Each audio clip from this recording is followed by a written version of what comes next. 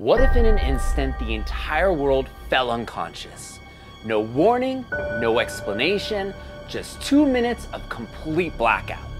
Planes would fall from the sky, cars would crash, and chaos would reign.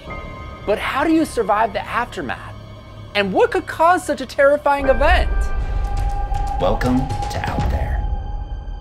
Welcome to Out There. JJ here with my trusty adventure cat Simon, and today we're diving into one of the most chilling scenarios imaginable, a global unconsciousness event. If you haven't already subscribed to our channel, thumbs up this video, share it with your friends, and leave a comment to learn more tips that could save your life.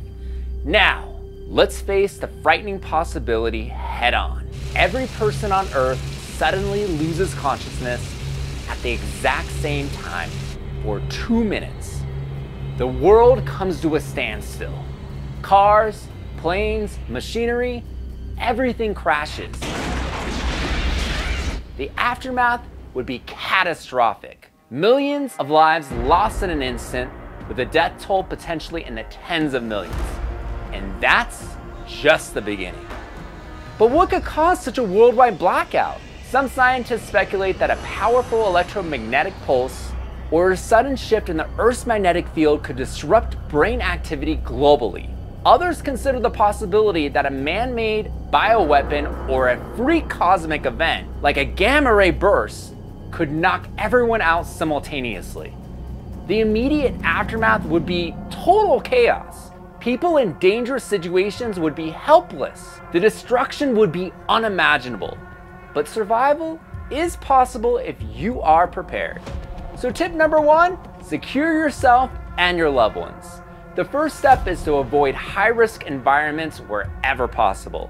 If you're driving, pull over safely and stay put until the entire event passes. If you're at home, secure heavy objects and ensure that you are in a safe space to shelter. Tip number 2, prepare for the aftermath. Have an emergency kit ready with medical supplies, food, water, and tools. The world you woke up to might be unrecognizable, with services disrupted and infrastructure destroyed. Tip number 3, stay calm and assess your situation.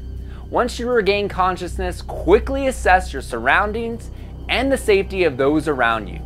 The immediate moments after the blackout will be crucial for your survival. Always be aware of your environment. The world might look the same, but everything has changed.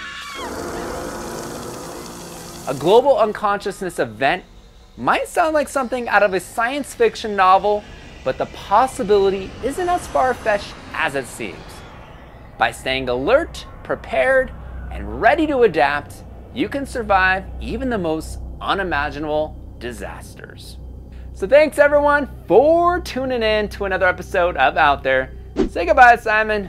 Remember, the world is full of mysteries and dangers we can't always predict. So stay vigilant, stay curious, and get out there.